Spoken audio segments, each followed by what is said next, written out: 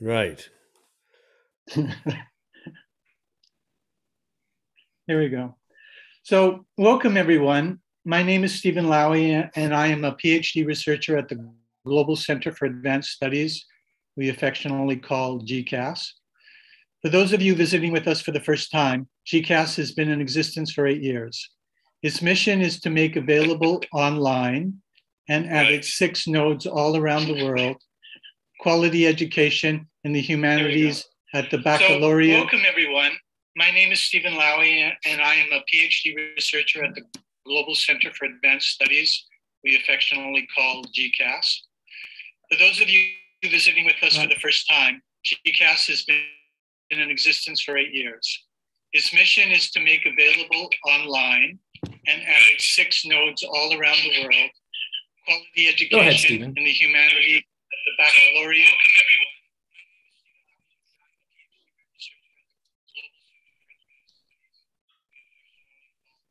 Continue on, Stephen. I don't know, but I'm getting all kinds of feedback. Question, I guess we have some technical difficulties. Apologize, everyone, for this. Yeah, could people make sure if you're on the YouTube channel to mute yourself, and if everyone could mute themselves, that'd be great. Go ahead, Stephen. Okay. Let me pick it up. Continue on, Stephen. Okay. We have a bit of an infinite regress here.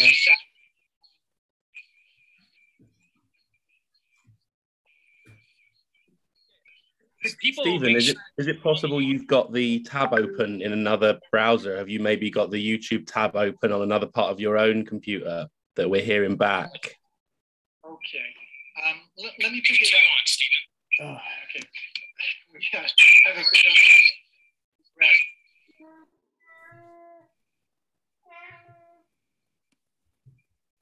Okay. Stephen, is it possible you've got the tab open in another browser? Have you maybe got the YouTube tab open on another part of your own computer that we're hearing back?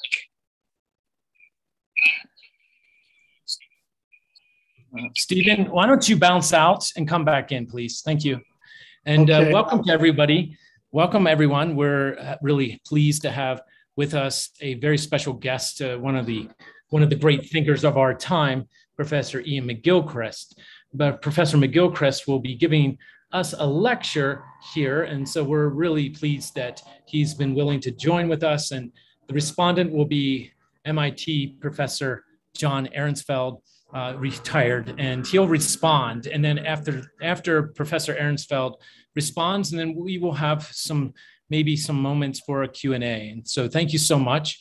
And we're waiting for Stephen Lowy to come back in. But and we are also joined with some of our professors inside the Zoom link. And so we're really excited about this. Iain, why don't you do a sound check now? And it looks like everything's working well, apart from Stephen's connection. Go ahead. Well, I hope so. I hope I'm not subject to the same process of reliving every moment. I do have a chapter on time in my book, and maybe maybe that would be of some help here. It sounds. I'm getting a thumbs up. That looks like that it's not repeating with me. Is that right? Yes, it's excellent connection. Thank you so much. Okay. Well, what should we do? At this stage, Stephen Lowy should come back in, but I haven't seen him. He's probably frantically looking around his computer. I'm not sure, but why don't we just where are you in the world these days, Professor McGilchrist? Oh, just call me Iain. I'm on the Isle of Skye, which is off the northwest coast of Scotland. It's dark. It's extremely cold, at least by British standards. And so I've got a fire going here and a couple of cats wandering around that may or may not obtrude.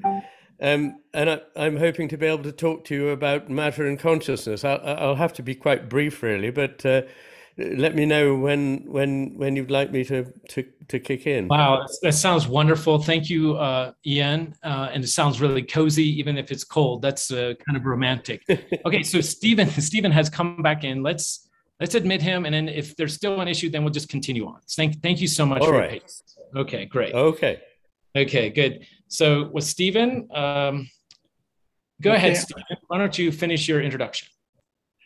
Sorry about that. Okay, so for those of you visiting with us for the first time, GCAS has been in existence for 8 years. Its mission is to make available online and at its 6 nodes all around the world, quality education in the humanities at the baccalaureate, master's, and doctorate levels.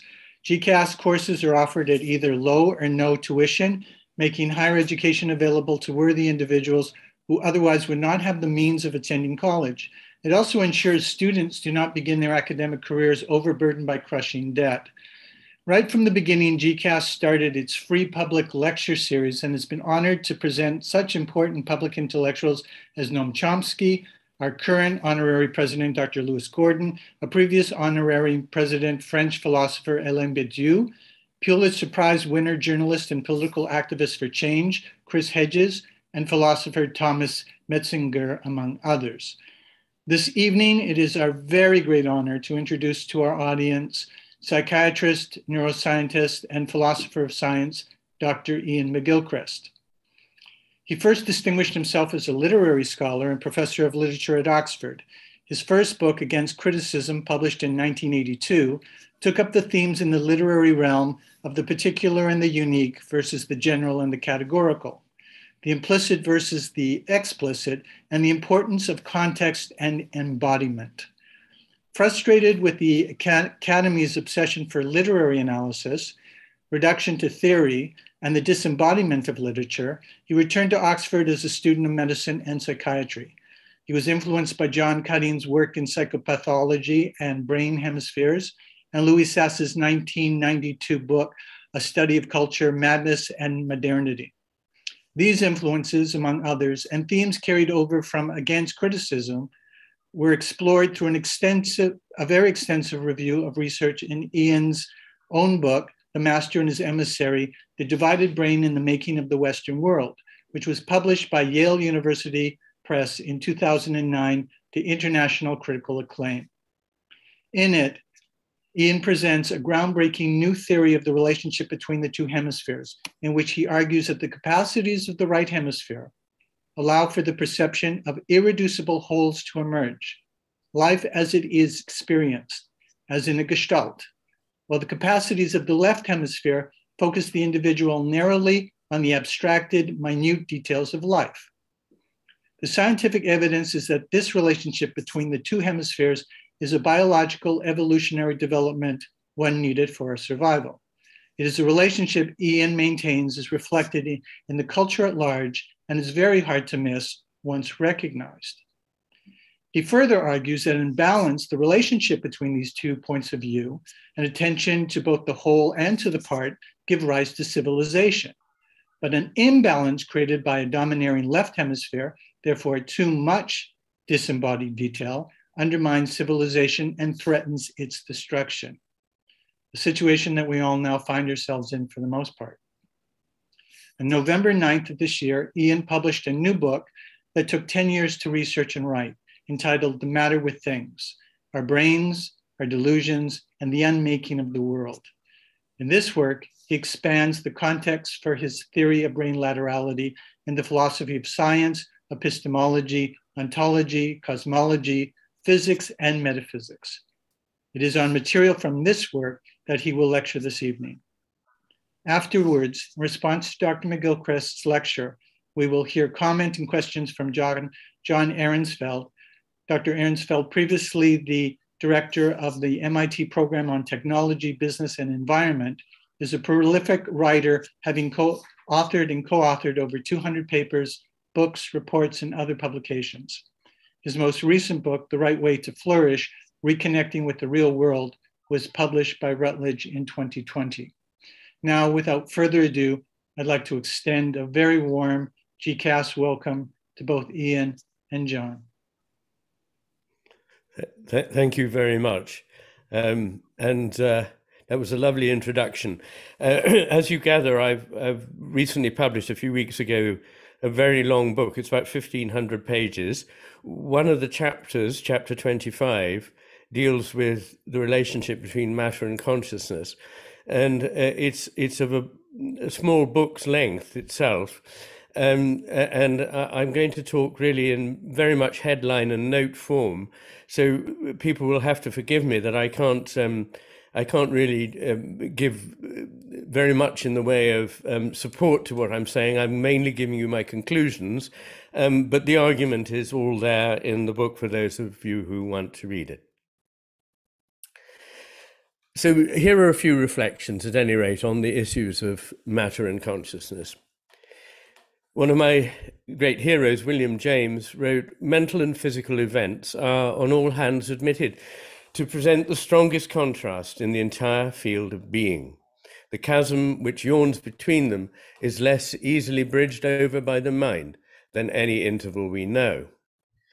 Another great writer, Sir Charles Sherrington, the late 19th century English physiologist, wrote, "For myself, what little I know of the how of the one does not, speaking personally, even begin to help me toward the how of the other.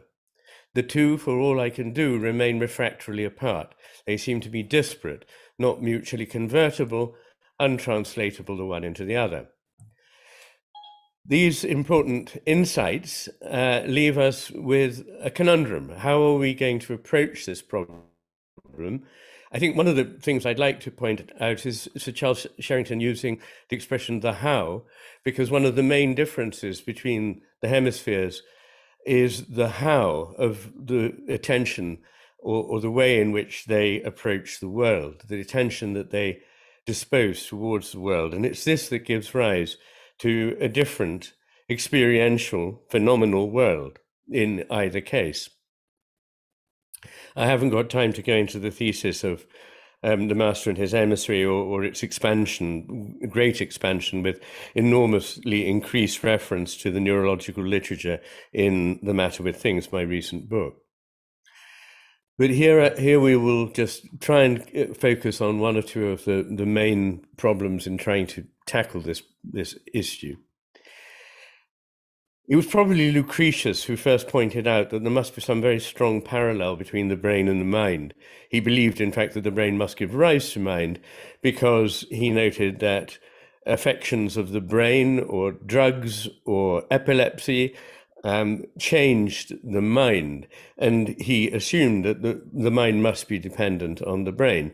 And in an era in which we can watch brain scans which apparently show us the brain giving rise to experience, it's hard to resist this conclusion.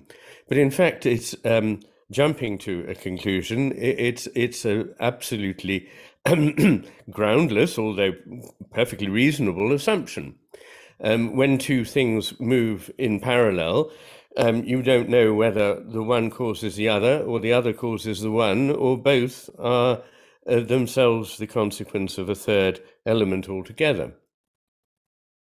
And equally compatible with the observation that the brain and the mind move so often together is that the brain might emit consciousness, if you like, received wisdom of mainstream science, or it could transmit consciousness, or a third possibility, it could permit consciousness. I will argue for this third possibility, or at least I will nail my colours to the mast on this particular possibility. Arguing for it, I hardly have much time for, but I will hint at some of the reasons I make this suggestion. The reason that the first and most improbable idea, the idea that the brain somehow emits consciousness, enjoys such prestige, is that we think we understand matter. And it's a good principle in science to start from something you understand towards something that you don't. However, the more we know about matter, the less we understand it. And physicists will tell you that matter is every bit as difficult to understand or explain as consciousness, and that indeed it can't be explained without invoking consciousness. And so we're really no further forward if we try to explain consciousness by referring to the brain. What's more, nobody has the slightest idea how the brain could, if it really is, and that's a big if the brain itself is really unconscious and all matter is completely without consciousness, there is no way in which it can somehow secrete consciousness. Nobody has the foggiest idea how this could ever happen. There's a lot of hand waving and gesturing towards what's often referred to as emergence. But emergence is a sort of black box, really. It says, I don't know what happened here, perhaps a miracle, and something comes out of the box, which looked completely different from anything that went into it. There is no possibility, I would say, and again, I haven't got time to argue more forcefully for this, but there is no possibility that something that completely lacks consciousness, wholly lacks consciousness, can give rise to consciousness. If you smuggle a bit of consciousness in at the start, then you haven't found the origin of consciousness. So this leaves us really with a number of possibilities. We could, for example, deny the existence of consciousness altogether. It has been done. I will come back to that. You could deny the existence of matter, on the other hand, something that perhaps some Buddhists would do. Or you could accept that they both exist but are totally distinct. You could assert, on the other hand, that they each exist but are the same. Or you could entertain the possibility that they're distinct phenomena that reflect different aspects of a nonetheless importantly indivisible reality. I think that pretty much covers the ground. I'll comment very briefly, I'm afraid, because that's all I've time for on each of these possibilities. Well, the fact that some people, even people who hold down chairs at reputable universities, hold that consciousness might not exist is one of the great hilarious spectacles of our time, really. As has been often pointed out, there is no such thing as consciousness being an illusion, because it has to be an illusion within some kind of a consciousness. That's what we mean by illusion. There has to be something to be eluded. Also, it's impossible to make this statement about consciousness not existing without using consciousness and invoking consciousness in your hearer. As the mainstream Anglo-American analytic philosopher Galen Strawson writes, some philosophers are prepared to deny the existence of consciousness, and at this we should stop and wonder. I think we should feel very sober and a little afraid at the power of human credulity, the capacity of human minds to be gripped by theory, by faith. For this particular denial is the strangest thing that has ever happened in the whole history of human thought, not just the whole history of philosophy. It falls, unfortunately, to philosophy, not religion, to reveal the deepest woo-woo of the human mind. I find this grievous. But next to this denial, every known religious belief is only a little less sensible than the belief that grass is green.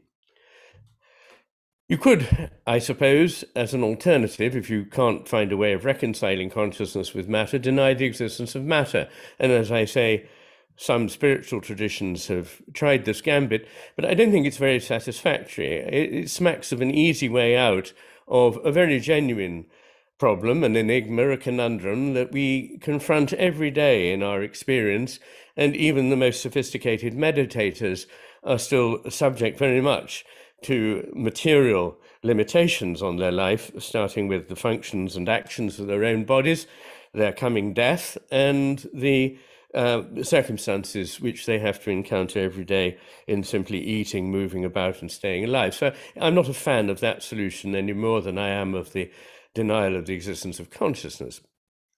Well, you could, like Descartes, accept that they exist, but that you simply can't see how they could possibly interact. They're totally distinct. This was his problem of res extensa and the res mentis. I can't think of the word now. But these two aspects of life could not be brought together. And we now know very obviously that that consciousness can affect the mind. Things like certain kinds of very simple therapies can change the brain. Things like the placebo effect declare to us every day that physical causes can make changes in the mind, and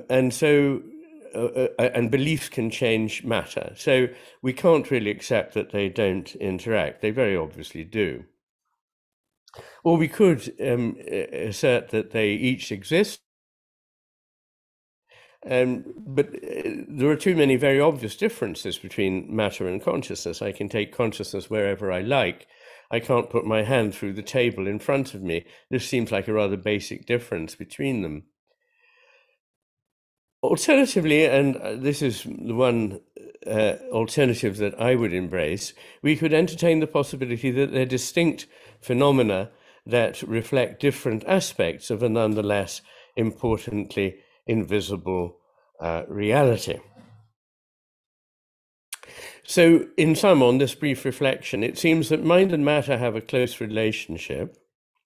We can say that we cannot logically dismiss the existence of consciousness and ought to be unwilling to dismiss the existence of matter, that they're not so distinct that they cannot interact, that neither are they identical, and yet they may be aspects of one and the same reality.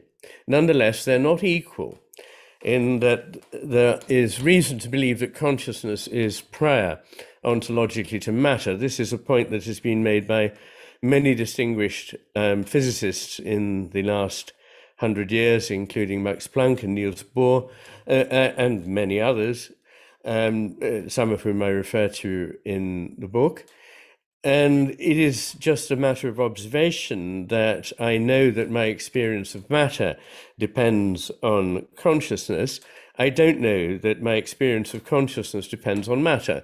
It might do or it might not. It remains an open question. Is consciousness then perhaps not just in us, but in the whole cosmos, in everything that exists? This is the view known as panpsychism or panexperientialism.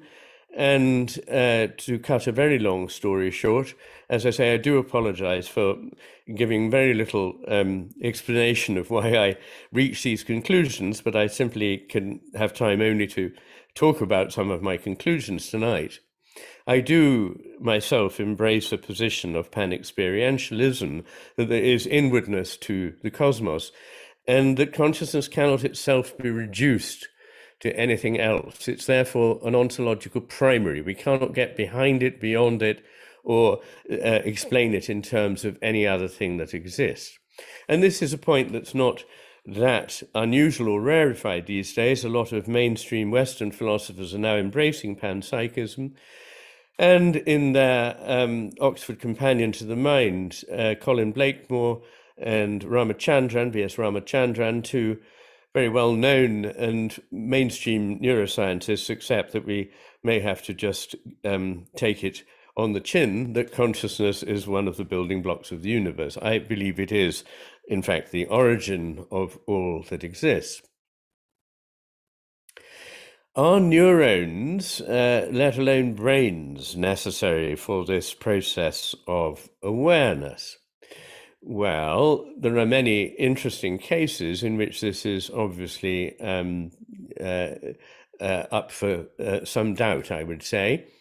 There's a famous case described by, I think his name is John Lowy, a physician who looked after a young man who had a first in mathematics from Leeds University, an IQ of 126, and functioned entirely normally, who had, in the words of Lowy, almost no brain. It's a bit of an exaggeration. He had a thin rim of cortex, but most of the space inside his skull was taken up by fluid, and the weight of his brain would have been an order of magnitude smaller than most people's. One can go further. There is a condition called hydranencephaly. You may have heard of or know of a condition called hydrocephalus, in which indeed there is more of the space in the cranium taken up by CSF, cerebrospinal fluid, than is normally the case. But I'm not talking about that. I'm talking about a condition called hydranencephaly. It's rather rare, and what it means is that there's effectively no brain, but that the space above the brain stem is taken up with CSF. A group of about 18 such subjects have been studied and have been found, obviously not to have normal intelligence and understanding, but nonetheless to do a remarkable number of things, to be able to recognize different people, to respond appropriately to them, to have favorite toys, to respond to music, to be able to recognize themselves in a mirror, which is always thought to be a sign of higher consciousness, and so forth. Then we know that creatures that we would consider really quite lowly, such as insects, can make simple mathematical calculations and act purposefully towards ends to which they could not have been programmed by their genes, because the particular purposes that are required are not ones that evolution would have prepared them for. Going perhaps even further, slime molds, something fairly simple and basic, which you might find in your cellar or basement if you have one. Slime molds are very simple. Obviously, they have no neurons at all. They're just aggregations of cells, simple cells together to form a sort of plasma. And slime molds are quite canny. People who experiment with them and grow them in labs have to lock them in for the night because they will frequently escape from their dishes and wander around the lab. Much more interestingly, they can solve mazes in the way that rats can solve mazes. And if you cut a piece off a slime mold that has solved a maze and then experiment with the maze, the mold will, this part of the mold will remember and be able to solve the maze. More generally, plants appear to have astonishing capacity for not just responding automatically, but making sophisticated decisions. The decision whether or not to bloom at any one time is made by taking into account about 15 different factors, not just the temperature of the air. But of course, one could argue that maybe that was a purely mechanical effect. There is a plant you will probably know, Mimosa pudica, commonly called the sensitive plant, that if you touch it, the leaves will close up.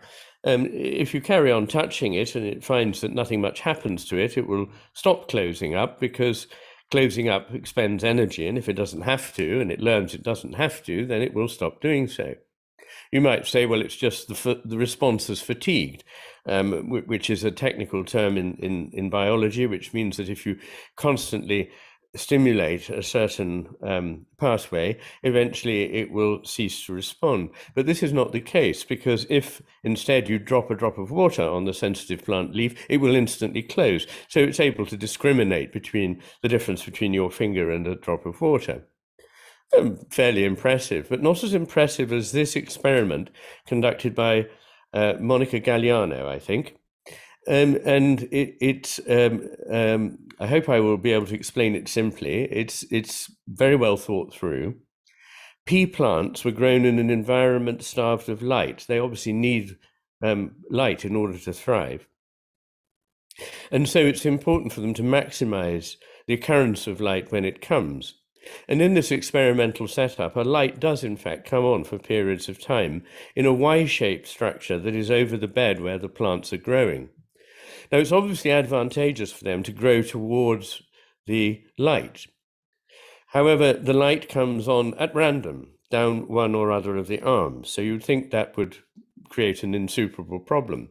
However, the experimenters decided that they would allow the the machine that was randomly programmed to send a puff of air down the arm of the tube down which light would come sometime before the light came on. And they found that after about 3 days, the plants learnt something that they could never have been programmed to know, that they should make an effort to grow towards the arm down which the puff of air came, because that was the one down which the light would come. Now, if you're determined to be skeptical, you might say, well, there might be some strange thing in nature where light comes from the direction that a puff of air comes from. I don't know of any such thing, neither did the experimenters, but they decided to set up a control experiment in which the puff of air came down the arm of the tube, which would not subsequently show the light. So it was the inverse relationship between the stimulus and the follow-up event. And the plants in this situation equally learnt to grow towards the arm down which the puff of air had not come. I took some time to explain that because I think it's worth reflecting on. There are many, many other interesting stories from botany. I would love to be able to tell you some of them, but let's leave that one at that.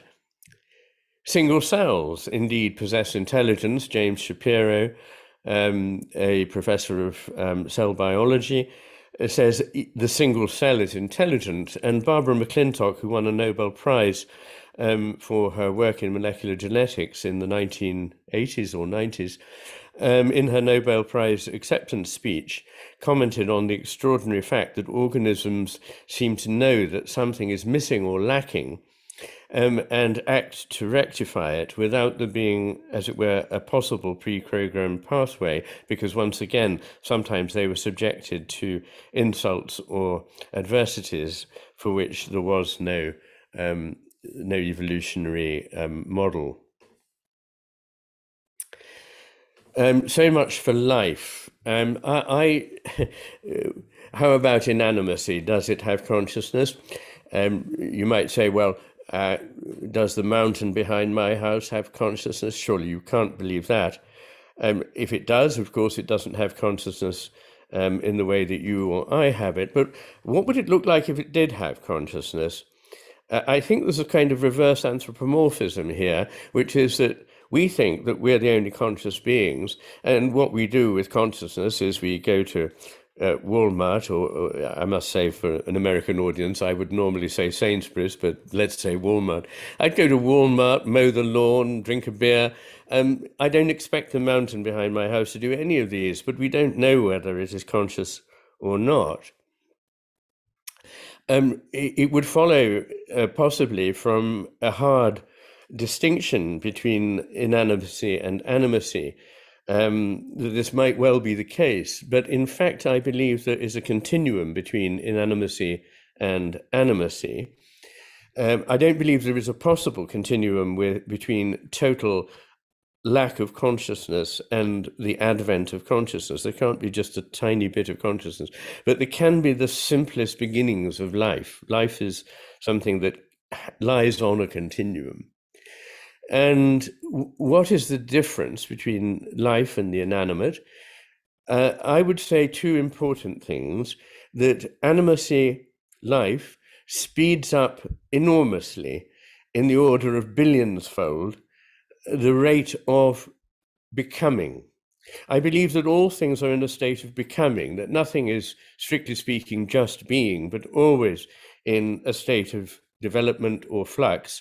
As Heraclitus said, all things flow, and as Taoists believe, everything that exists in a flow. I happen to believe that is philosophically and scientifically a robust observation. And this process of becoming is speeded up, as I say, incalculably by the business of living. Actually, it was interestingly pointed out, I must make this aside, by Ian Whitehead, a philosopher for whom I have the deepest respect, that if the business of the complexity and development of life is in the interest of survival, it's probably going in the wrong direction, because as creatures develop and become more highly evolved, their survival becomes much more precarious. There are some very, very ancient and extremely simple organisms called actinobacteria living in the depths of the oceans, single examples of which may be as much as 1 million years old. As things become more complex and become large trees, they may live for hundreds of years. when they become apes and humans, they don't live that long. So it is clearly the drive is not just about survival, but about something else: increase in complexity, beauty, and responsiveness. And I think that is the other thing that distinguishes life. The first one is this speeding up of becoming. And the other is an increase in responsiveness. Now, I believe that the cosmos is, again, this, you just have to take this as my point of view, but I think there is a lot of evidence that the cosmos is responsive, that whatever exists is responsive, that everything exists in relationship. In fact, in the book, I argue that relationships are prior to relata, prior to the things that are related. That everything exists in a relationship, and that a relationship always implies a two-way reverberation or resonance between two elements. This is borne out by contemporary physics as well as being, I think, a deeply grounded philosophical and ancient observation.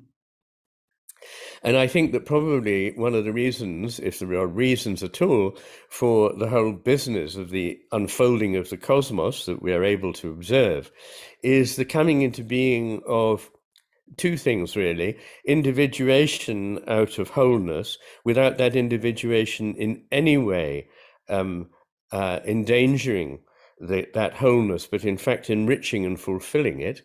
And the other is ever increasing responsiveness, in which, as I think Whitehead would say, the grounding force of being, whatever we like to call it, God or the Logos, or the Chinese called it Li, and in Sanskrit it's called Rita, and so on. This whatever it is in a constant evolution and dialogue with whatever it is bringing into being, and thereby both becomes more itself and knows itself better.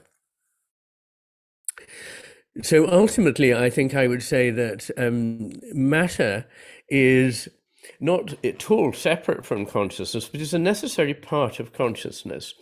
I would say that it is a phase of consciousness, and I use the word phase there, not in the sense of a temporal phase that comes before or after consciousness, but in the sense of the way that physicists and chemists talk about water having phases. In one phase it is fluid and translucent and moves freely over your body. In another case it is ice, in which it is hard, it is opaque, it won't move until pushed, and it's so hard it can split your head open. And in another it is so diffuse that it cannot be seen at all. Which of these is water? In a way, they are all water. These are just different phases of water. They don't look like one another any more than consciousness and matter look like one another, but they may have a similar relationship, in the sense that they are related manifestations of an underlying ontological element. And what does matter add? It adds resistance. I argue in the book, and again, I haven't got time to go into it, that resistance is essential to creation, that nothing can exist without resistance. In fact, nothing exists without its opposite. In part 3 of the book, in which I turn what we've learned in parts 1 and 2, which are really about how do we know anything at all, how can we rely on any kind of knowledge, epistemology, when we turn that on the cosmos, what do we find? And one of the first things I want to emphasize in that part 3 of the book is that it is a cosmos in which there is a coincidence of opposites, and that the one and the many are both needed and both exist and are aspects of one and the same existence. So matter offers resistance, and it offers a degree of permanence for a while. Again, nothing is ever eternal or everlasting that we know. Nothing in this world is, but matter allows things to endure and have permanence for a bit longer than if they weren't associated with matter. So matter is part of consciousness that offers the all-important element of resistance, without which nothing would come forth. And it offers a degree of permanence, which also means that everything doesn't collapse spatially and temporally into that unity again. So why do we have brains at all? Well, I think one of the most popular ideas is that something to do with a very, very complex network gives rise to consciousness. There are a couple of problems with this. There is absolutely no reason to suppose that something that doesn't have consciousness within it can be made to produce consciousness just by making it very complex. It's very easy to refer to that and to gloss over the fact that there is an unbridgeable epistemological gap between the notion of the simple and the complex, in the sense that the one doesn't have consciousness and the other one apparently does. I don't see how complexity gives rise to this, and I've read various theories about it.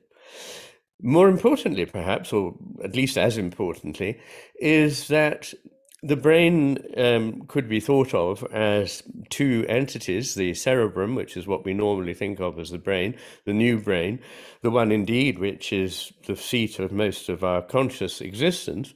But there is a part that contributes to our existence, although it's incapable of consciousness, which is the cerebellum. It's a good deal smaller in volume than the cerebrum. As probably everyone remembers from school, it's ancient. It sits at the back of the brain, somewhere at the base of the skull, inside the head. And we now know that it's actually important for many aspects of our existence, not just for motor coordination, which is what it used to be thought to be responsible for. But the important point here is that however complex and however many neurons there are in the cerebrum, there are 4 times as many neurons in the cerebellum as there are in the cerebrum, and yet it does not sustain consciousness. For those who might be thinking, well, yes, okay, it may have more neurons, so effectively there must be enormous complexity, but perhaps they're not so complexly interconnected. This is not true either. The cerebellum is massively self-interconnected, and some of the most sophisticated and most massively connected cells in the entire central nervous system, Purkinje cells, exist only in the cerebellum. So I doubt that it's for that. My own speculation is that through being material, there is something about the brain that enables consciousness, and don't ask me quite how consciousness and the brain are connected, because no more than any other living person can I tell you the answer to that, but clearly they do have a connection. I don't think it makes them equal to one another or mutually dependent on one another, but the individual consciousness and the individual brain clearly have a close relationship during our mortal life. How do we understand its role? I understand it as important for the process that I started out by talking about, that of permission. It offers a certain kind of resistance by being material. William Blake, who's a poet for whom I have enormous love and a great respect, wrote, "How do you know? But every bird that cuts the airy way is an immense world of delight, closed by your senses 5. That word closed is really interesting, isn't it? Because I suppose most of us would think of the senses as the portals, whereby, as it were, whatever is going on inside is open to something else. But that word closed is really interesting because it suggests to me the action of something which is like a filter. And again, I don't have time to go into that idea, which is not original to me. In fact, I believe Aldous Huxley held that the brain was a kind of filter. But what it does is it individuates consciousness by passing it through this individual brain. And it gives it a degree of permanence so that the thoughts don't just come and go ad lib and go all over the cosmos, but actually have some kind of consistency for a while. And the image I like very much here also comes from William James, who said, it's rather like my voice. Without the vocal cords, the air could pass from my lungs out through my mouth, but there would be no sound. There would be no individual me able to speak. It's because of the resistance offered by the vocal cords that it comes into being. I'm going to stop very soon because I'd like to leave time for comments and questions, but I'm just going to because somebody will be thinking, is consciousness wholly personal? I don't believe it is. I believe it both is personal and not wholly so. How can that be? Again, William James had the idea that it was rather like the way in which islands emerge above the ocean and appear to be separate entities, while indeed they are simply different manifestations in different places of the bedrock under the ocean. But another way of thinking of it, more convenient perhaps for, or congenial perhaps to biologists, is to think of it as rather like a living cell in which there can be outpouchings, there can be cilia, there can be pseudopods or whatever you like, of cytoplasm that go out into extensions. And if you're inside one of these columns, if you like, you would look around and think, I'm enclosed on all sides, not noticing that there was a very small place at the foot in which you were in fact continuous with the whole cytoplasm of the cell. I won't expand on that. I'll just leave that. Like so much, I'm afraid, I've left very unfinished, but just resonating, I hope, a little with some listeners. Thank you very much.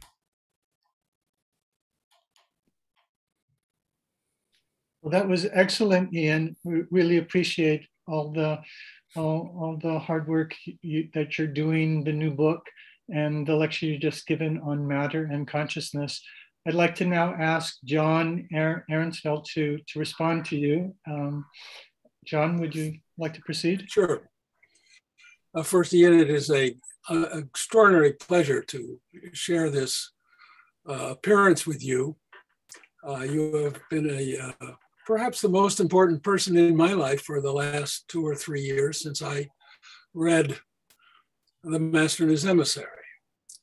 That's wonderful. It has shaped my writing, my thinking, my teaching, and I do believe it will shape the world in some time. And as you have written in your new book, I am reading it. I must admit I haven't finished it.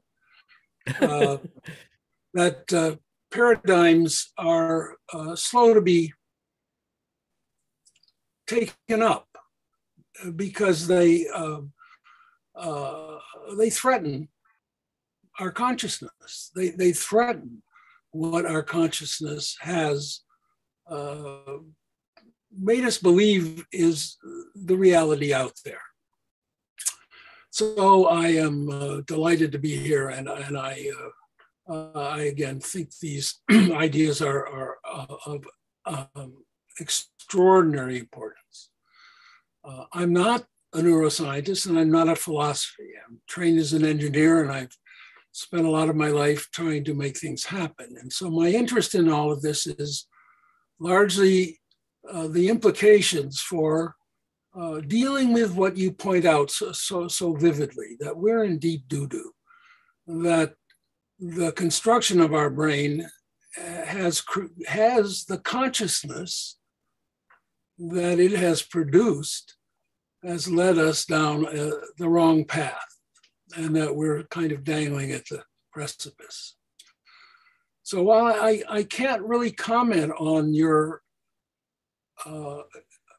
intriguing and I think very convincing discussion of the nature of consciousness and its relationship to the idea of matter, what strikes me as critically important is that another point you make about consciousness.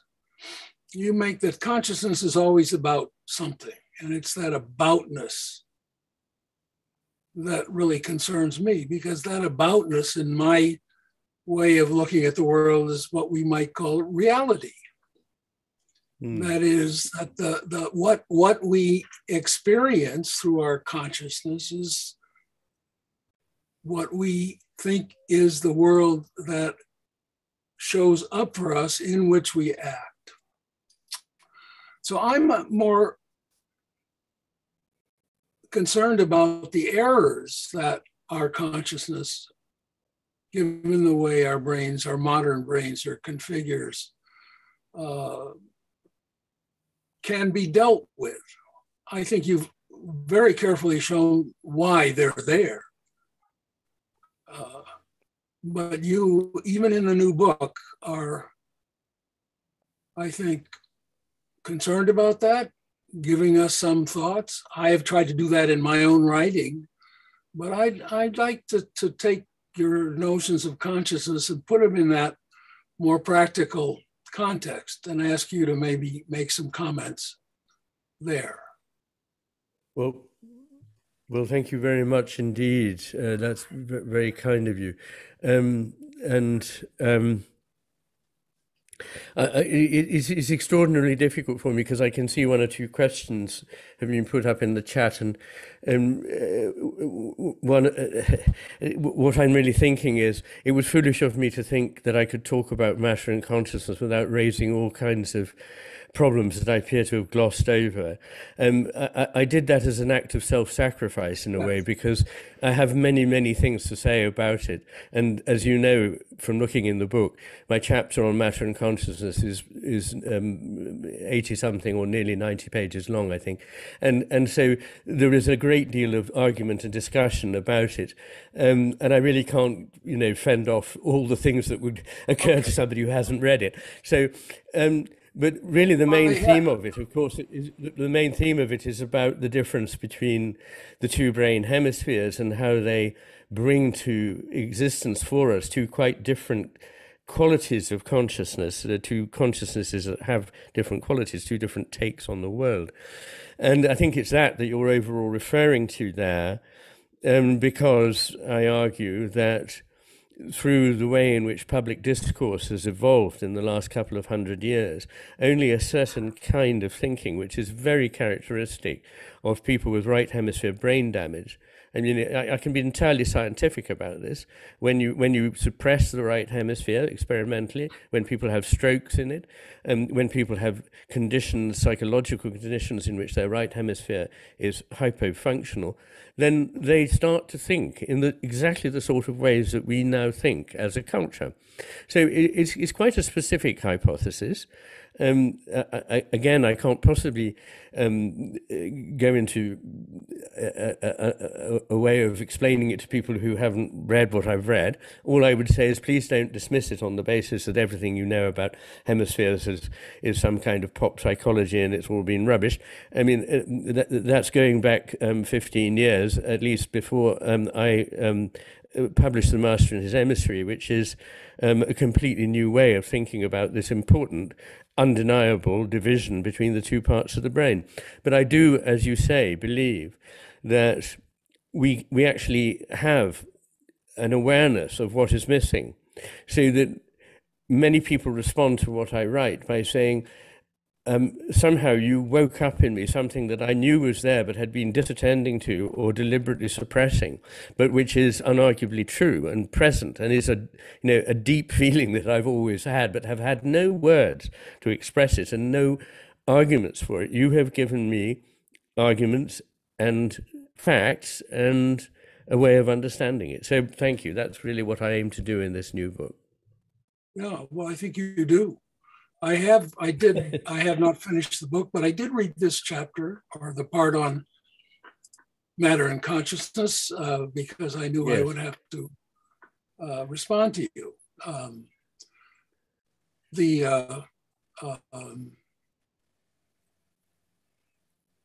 Not being it stands out from, I think it's different from a lot of what you have written in both books, this particular chapter, that it is addressing a question that has been in the field, in the area of philosophy, a basic question from the get-go. You have cited in the talk today and in the book philosophers that go back even to the pre-Socratic era on this issue of matter consciousness. Yes. No, absolutely. Well, yes, as I said. How for us who are not philosophers, how can this part of your book help in the same way that your bihemispheric model of the brain, which you sort of weave into this, help to enhance our ability to absorb what you're writing? Well, how can I say? It's been pointed out to me that the master in his hemisphere has very important philosophical implications, some of which I expanded in chapters 4, 5, and 6 of that book. But it's taken me till now, slightly paradoxically, to ask the question, who are we? What is the world? And how do we know how we relate to it? And to answer that question involves addressing the issue that there are two kinds of world, or two complete phenomenologically different worlds brought into being for us by our brains with different qualities that appear to contradict one another. How can that be? And that question needs to be addressed. And that's what I address in part 1. And I believe that I show that one of the two hemispheres is universally less veridical. Yes. It's better able to help us manipulate the world, but it's less able to understand it.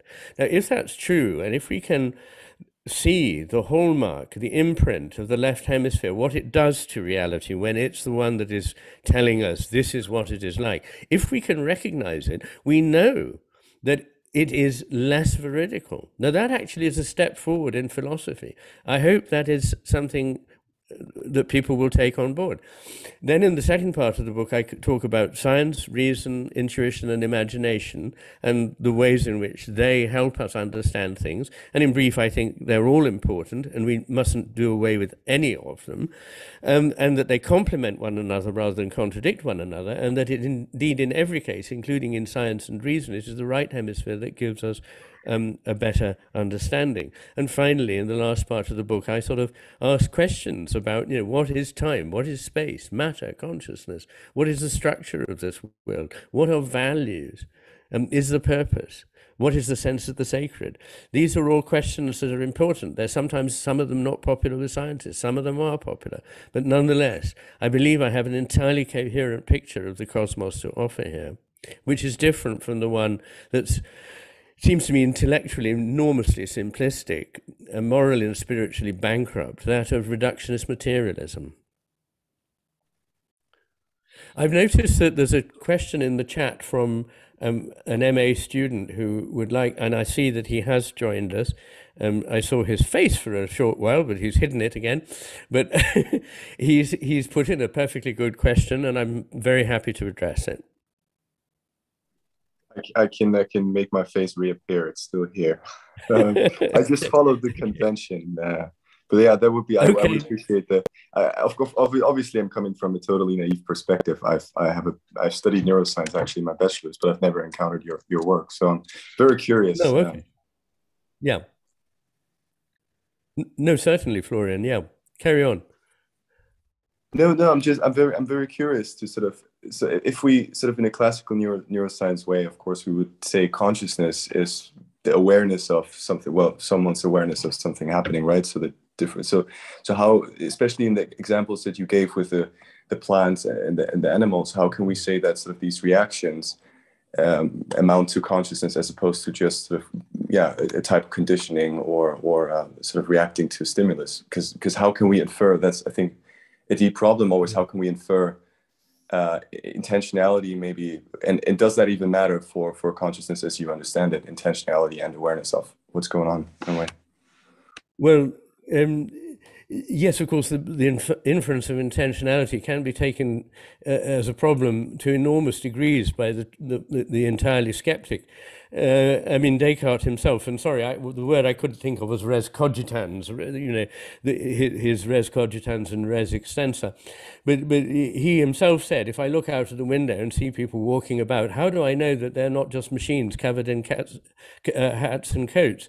Well, you can take it that far, but I believe that if you do actually think that, then you've probably got something rather like a very severe schizo-autistic condition, which is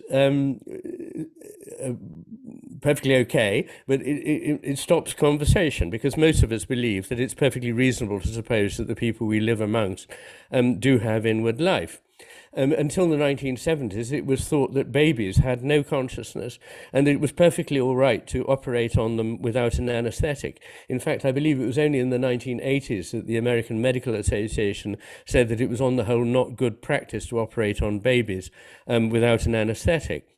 And then, of course, it goes down to dogs and, you know, Descartes saying they were just creaking machines and so forth, that their cries of pain were not real. And you can take it further, and you can take it to plants, and you can say, well, you know, I don't see them doing the things I do with consciousness, so how do I know that they've got any kind of awareness?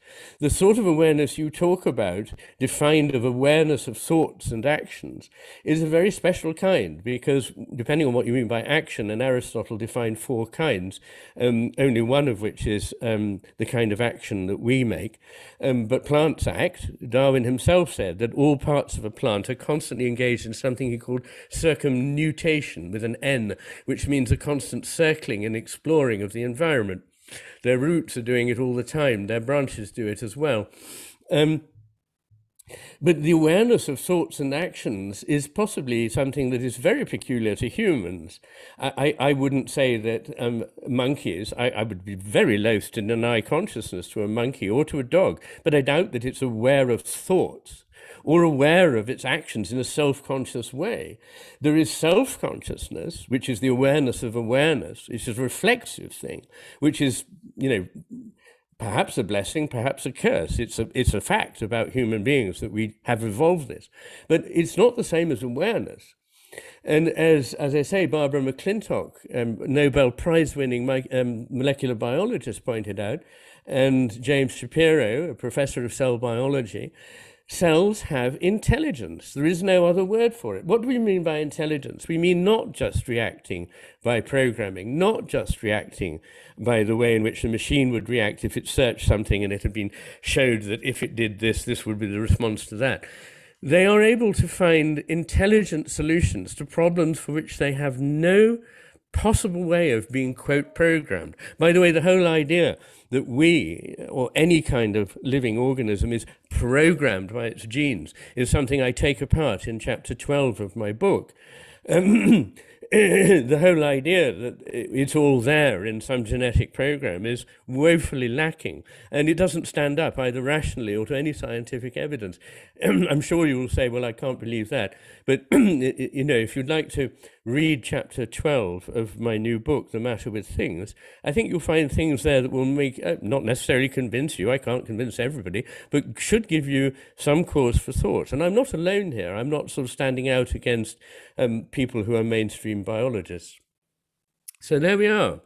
I hope that probably won't satisfy you, because of course we'd have to sit down with a beer and talk for an hour or two, but it's all I can do for now, Flo. Thank you very much for your question. Thanks a lot. Iain, I'd like to raise a point you make, an important point you make about relationship being prior to relata, the elements of the relationship. It kind of suggests Plato's theory of forms and an idealism about that. Could you respond to that? It's also reflected in, you know, Plotinus's work, being a Neoplatonist. Could you respond to that?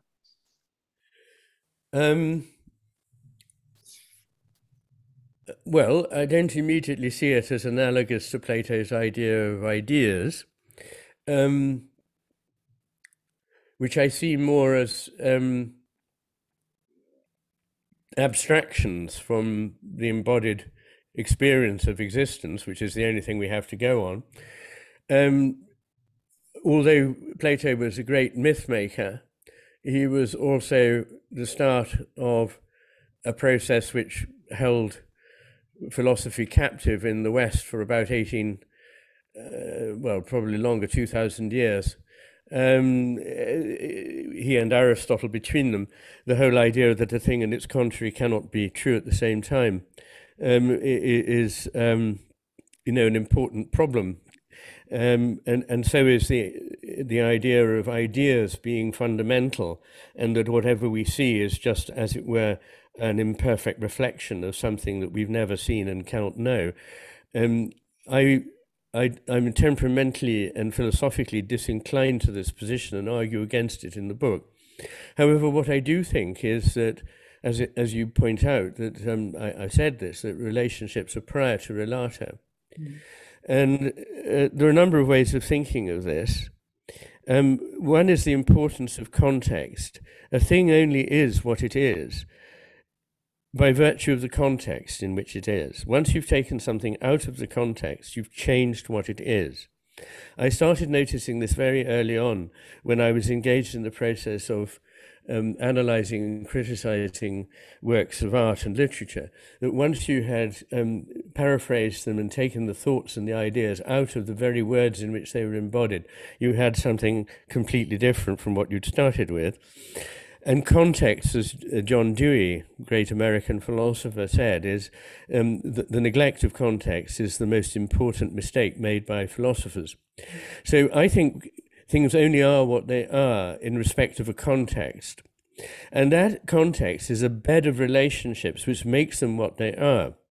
This means that when you think you can understand a whole by taking it apart, you have to take into account that the part is only what it is in the context out of which you are now taking it and in relationship to all the other parts. A good analogy of this would be a piece of music. A piece of music is made of notes. If you analyze it and list all the notes in your notebook, well, there's been 75 A flats, there have been 96 Bs, and so on. You won't find the piece of music there, even though you've got all the notes, because music exists entirely in relationship. It's a very good example of what I believe to be, it's a very good metaphor, the structure of all existence, that it exists in relationship.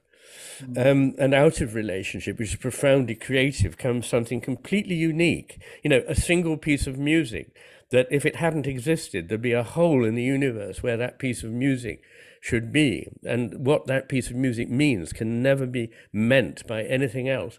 So I think this is a very profound idea.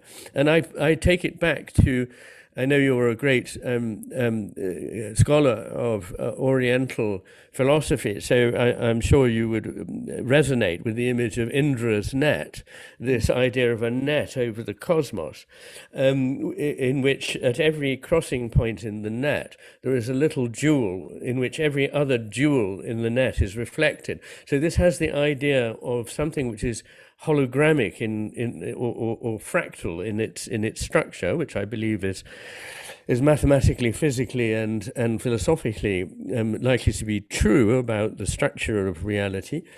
And the image of a net immediately helps one to see that it is the threads that give rise to the things, the crossing points that stand out. When we look at a net, we see first of all the crossing points, and it's these that attract our attention, where this bead is, and in which, if we look further, we see the whole thing actually. But it is actually those relationships that are prior to the things coming into being.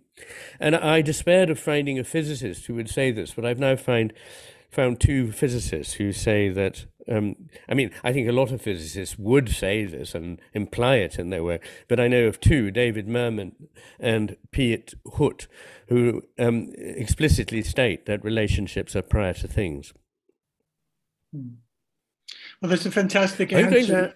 Sorry, go ahead. I'm going to have to go fairly soon, Stephen, I'm sorry. So I just want that to be taken into account. Okay. I've got time for another question or two, and then I think I must call a halt. I'm sorry. Okay, no problems there.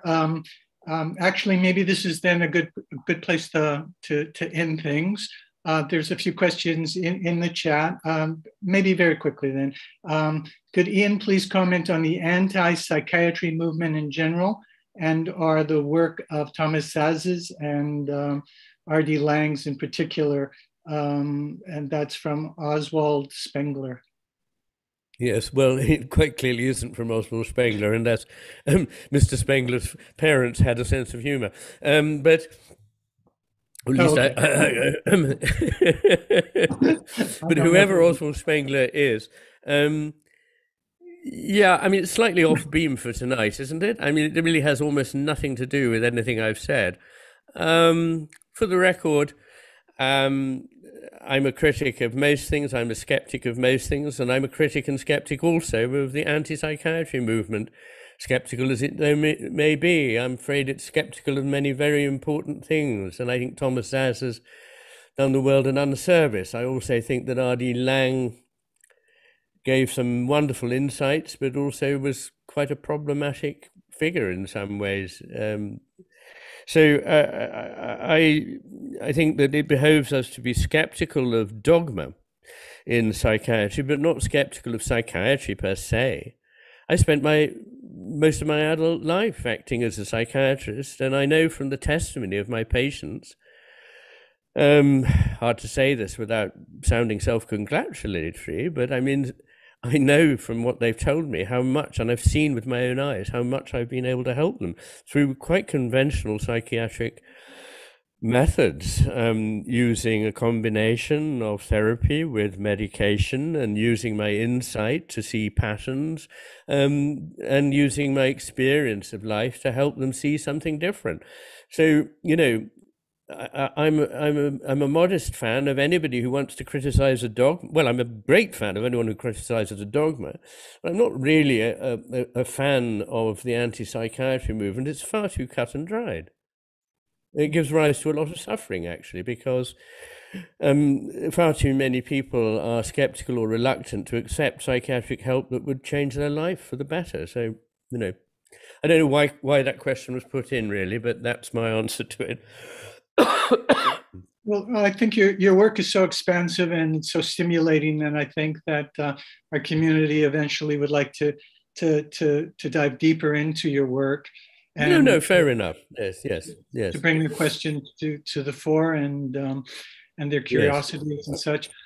I want to thank you on behalf of GCAS and our community for your time. This has been wonderful. We appreciate it very much, your time and John's time. And I think we should maybe leave it there. Well, thank you very much, John, and thank you very much, Stephen, for your help and your kind words and your enthusiasm and for making this all happen. So thanks a lot, and thanks to people who asked questions. And I'm sorry it had to be such a very superficial and perfunctory overview of a profoundly difficult area. But all I can say is I really would encourage anybody who wants to engage with my ideas seriously to read what I've written rather than simply listen to what I've had time to say tonight. Thank you. Thank you so much. Wow. And Dr. Ehrenfeld, there's a question for you, Dr. Ehrenfeld, if you wouldn't mind just responding. And thank you so much, Iain. Really, really wonderful. Okay, I'm going to say my farewell. Take care. Bye-bye then. Bye-bye. Thanks again. Thanks, Iain. Yeah, I'd be happy to. I see the question in the chat. Oh, somebody's asked me, is this work of Iain McGilchrist relevant to the goals of industrial ecology? It's a field that I helped found and really directed for a number of years. Well, yes, I'd see this work of Iain's as critical in many areas.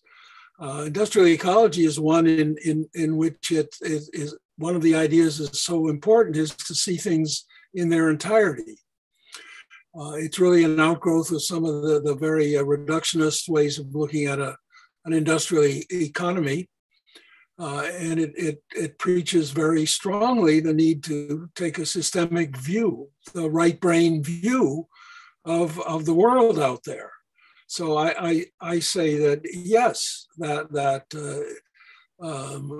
even perhaps more directly than some other fields or subdisciplines, this whole idea of the bihemispherical brain is really very important in understanding the underlying ideas that spawn the whole field of industrial ecology.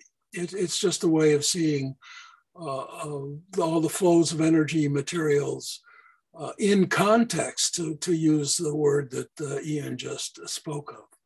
I've written a couple of books since then.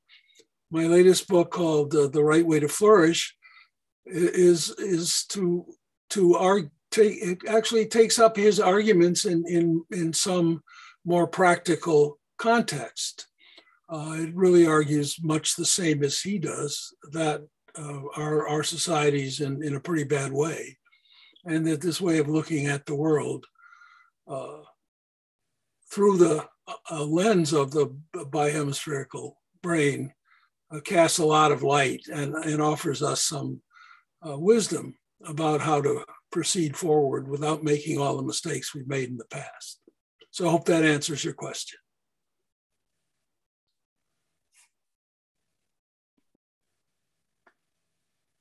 Thank you so much, Dr. Ehrenfeld. We're really excited about you joining with GCAS as a Distinguished Research Fellow and thinking through a seminar that you teach maybe in October, let's see. And I'd like to thank Stephen for guiding us today. And that was really a fantastic encounter. Thank you all for joining us on the YouTube channel. We had like 60 folks joining us there, and that's really great. And thank you all so much for being part of what we're doing here at GCAS. Very well.